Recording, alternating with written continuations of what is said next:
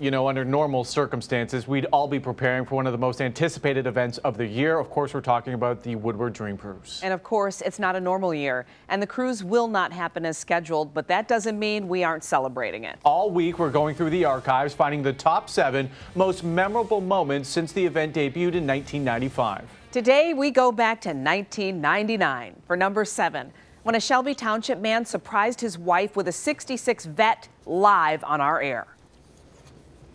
He's had this surprise waiting for you since May. And your daughter is in on it, too. You're kidding. Now, what did... Happy birthday, baby. No, you're kidding me. I can't believe it. I can't believe it. I mean, how cool was that? But listen to this. This wasn't even the first time. You see, he surprised his wife before with a brand new '84 Corvette. We, of course, will bring you other great moments throughout the week.